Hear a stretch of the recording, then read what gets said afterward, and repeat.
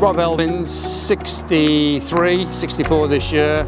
Played hockey 30 years ago, moved to London, started a family and dropped down to playing hockey. Certainly improved my health. Had a heart attack in 2009 and then back in 2016 had to have some more stents put in.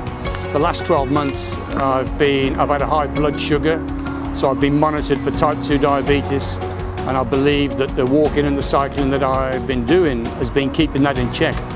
But the back to hockey on the last blood test has shown that the blood sugar is coming down.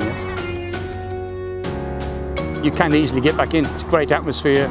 You know, you get to meet new people and it's a good way of keeping fit.